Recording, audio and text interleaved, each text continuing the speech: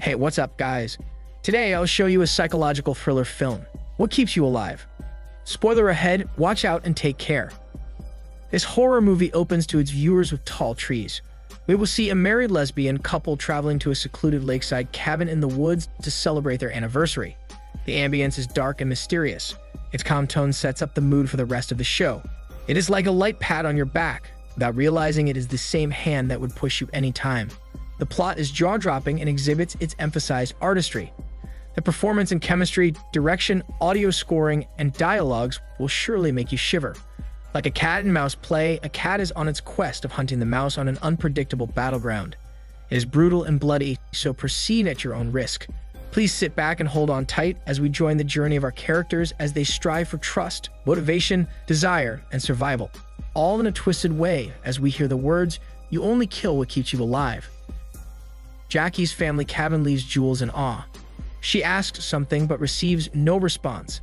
Jules goes down but realizes her wife is nowhere to be found, so she calls for her as she goes out of the cabin. Later on, she finds Jackie standing back. We see Jackie with a gloomy face as she stares at the lake. The night falls and they couple by the fireplace. Jackie plays the guitar and sings a song with eerie lyrics, making Jules' face twist from admiration to confusion. But she continues to observe her wife, who appears to be drunk. Jules interrupts her by taking the guitar and putting it down before moving above and kissing her. But their makeout session halts when Jules senses a car pulling off outside. Jackie stands up, but Jules tries to stop her from meeting the stranger, who calls her Megan, and then introduces herself as Sarah. Jules looks at her wife, confused. Jackie tries to explain all night. The following day, Jules discovers a boat upside down, but Jackie finds her.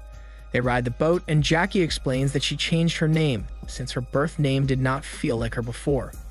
She gives her a necklace that has a locket of their picture, and then they make up. Jackie tells her about her dad, who taught her how to hunt. She mentions that she came face to face with a bear and killed the bear. She describes how it was still breathing and struggling, and how she watched the life drain from its eyes. Lastly, Jackie says her dad advised her only to kill what keeps her alive. Jules wakes up alone the next day with a voicemail from Jackie. She decides to ride the boat until she reaches a port that seems to be Sarah's. Sarah welcomes Jules to her place and offers her water. Jules discovers a picture of Sarah, Jackie, and Jenny. Sarah clears that Jenny has passed away. Due to confusion, she asks Jules if her wife didn't tell her anything about Jenny. Jules says she never did, and Sarah changes the topic. Jules faces Jackie and asks why she did not open up about Jenny, and why Sarah made it sound like she had something to do with their friend's passing. So Jackie tries to clear up if she met with Sarah, and Jules says she did.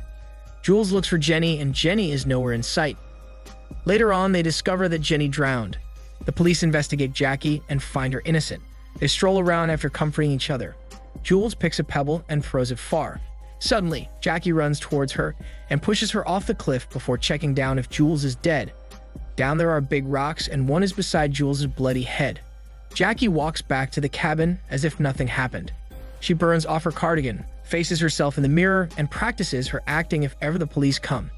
Jackie heads back to find her wife's body at the place that she fell. Jackie cannot find the body and leaves only the blood-stained locket she gave her. She looks around with a deadpan expression while holding the necklace. However, Jules survives, full of blood and injuries. She hides as she hears Jackie call her apologetically. Then she looks up at her and witnesses that she is pretending to be worried. Jules covers her mouth in shock. It starts to get dark, but Jackie continues searching and Jules remains hiding, although she is getting weaker. But the ray of flashlight slightly passes by her. Jules says that she is done playing around and that she must be confused, and probably thought she is a psycho. Then Jackie flashes the light to her face as she speaks, frightening Jules, for she knows this place by heart, and that only means that she'll be able to find her. Jules is still able to wake up. On the other hand, Jackie prepares her weapons in the cabin. Jules struggles to fight death and returns to the cabin, searching for any communication device. She finds an emergency kit and swallows down painkillers, even sews her cuts on her own. She presses and tries to fix her fractures on her own and screams. Jackie hears it and drives towards the cabin and is still in hunting mode. She kicks on the bathroom, revealing only the materials Jules used to treat herself. Jules takes the boat from earlier to escape. Jackie runs to the lakeside and tries to shoot her repeatedly. Unexpectedly, Jackie uses another boat and catches up to her since she is physically healthy. Jules panics and tells her to stay away from her. She screams and picks up a paddle to defend herself, but Jackie could jump in her boat already, taking the paddle from her and throwing it to the lake. Jules takes the other, but Jackie finally pulls out her knife and threatens her. On the other hand, Daniel sees them from afar and asks them if everything's all right. Jackie pretends to be fine and exchanges greetings with Daniel. She ends up inviting the couple to dinner for the next day, but Jules suddenly suggests that they can do it tonight instead. Daniel agrees to the dinner invitation. The couple goes back to the cabin. Jackie puts her to bathe, as she explains that Jules should die by accident for her to get paid. Jules asks Jackie if she ever loved her, and she says no. She explains that she only felt sorry for her. Jules looks away in disappointment and tells her she won't get away with it because she's going to scream so loud. Jackie aggressively pulls her by the hair and tries to drown her in the tub. Jackie tells her that if she ever made the slightest indication that something was wrong, she would kill her instantly. After the bath, Jules tells her that what she's doing now isn't the advice her dad meant. She tells Jackie that she is sick, but she can get her help. Jules even tells her that she understands and it must be hard for her to admit it. But Jackie responds that she hadn't told Jules about her first wife yet and the fact Jackie got married when she was only 19. Jules tries to sit back on the chair and listens. Jackie says that she and her wife went on a vacation, whom she mourned for afterward. Jackie glares at Jules and says that whatever game she's playing won't work here. That night, Sarah and Daniel went to the cabin. Jackie opens the door for them. During the dinner, Sarah asks Jules when she knew about Megan. Jules says it happened slowly for her and notices the little things until she notices the good and the bad. Jackie smirks as Jules subtly lets out her thoughts, saying that you can never know what really is going on inside their head and that you'll take the leap and hope for the best because she was in love. Jackie smiles at her again warningly. Later on, Jackie and Daniel chat about their partners. Jackie notices Jules approaching Sarah. Jackie excuses herself and peeks through the window. She finds her wife whispering to Sarah, and Sarah is looking so terrified, but the two saw her watching them. Sarah screams for Daniel to get away from her, but since he cannot hear her, Jackie takes it as an opportunity to slice his throat in front of the two. Sarah screams and drops on the floor. Jackie gets inside and points a knife at Sarah. Jules tells her to run, so she runs upstairs as Jackie chases and catches her. Sarah begs for her life, but Jackie stabs her in the stomach multiple times. She walks down to find the shaking Jules sitting on the sofa. Jackie picks her hand, forcing her to feel her racing heartbeat. Then Jackie makes her feel hers and asks her what Jules felt about it. Jules says it is steady. The living room is covered with curtains and cartons. Jackie asks Jules how deep she thinks the lake is, just in case she'll drown her there. Jackie wields an axe and chops Daniel's feet off. We'll see them in the lake as the day breaks. Jackie throws their bodies to the river.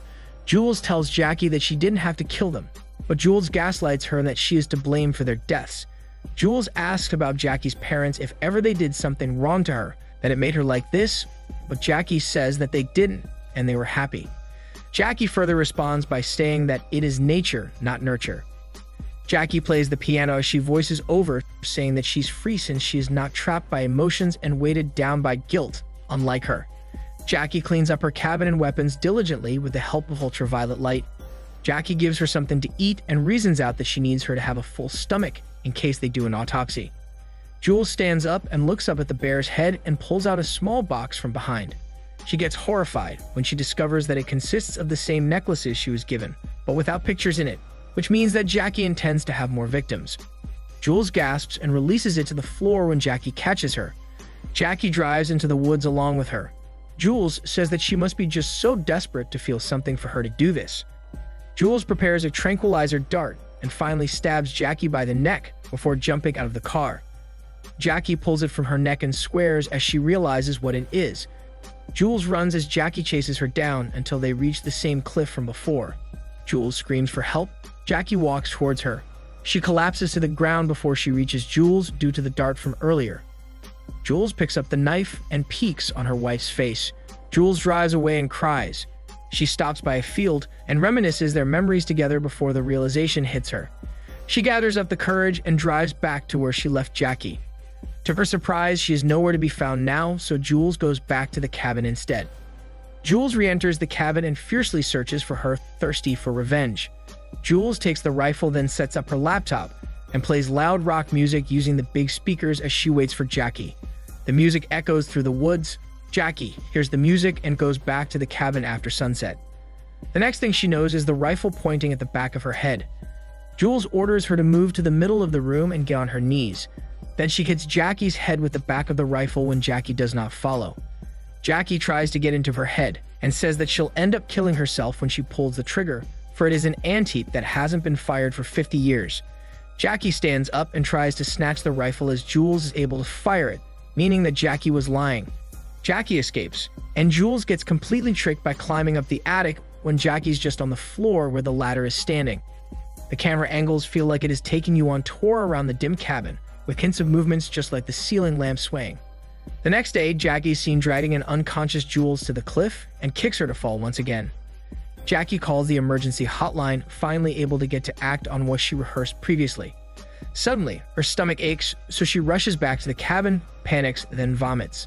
We see a flashback that Jules knew about her diabetes and the insulin she's being supported with. Jackie injects one to herself in the present, then feels something strange and sees the laptop on the table. She pulls it and clicks on the media player. It is revealed that Jules was able to record a video where she says that she wonders about how she feels right now as she notices some symptoms, and that she should pay attention to what she puts in her body. Jules picks up a bottle and says that if hydrogen peroxide is injected into the bloodstream, it creates blood clots that move around the circulatory system until it reaches her brain. Because of that, she'll have a stroke, and she would love to see the look on her face, wondering how much she'll be worth. Jackie picks up the tiny bottle of supposed insulin and tries to smell it. She screams and throws the bottle to the wall. She runs through the woods weakly, hallucinating, and sees a bear. Jackie sees her younger self trying to shoot the large animal, but it is her who feels it as she collapses to the ground and struggles to breathe. Her younger self watches her until life leaves her body. The movie shows Jules unmoved from her fall earlier, but her bones broken and full of wounds. Finally, the last frame is revealed to be her point of view of the tall trees from the movie's opening. Then we hear a loud gasp before the ending credits rolled in. This is Daniel's CC Movie Channel. Stay safe and enjoy your fun for today.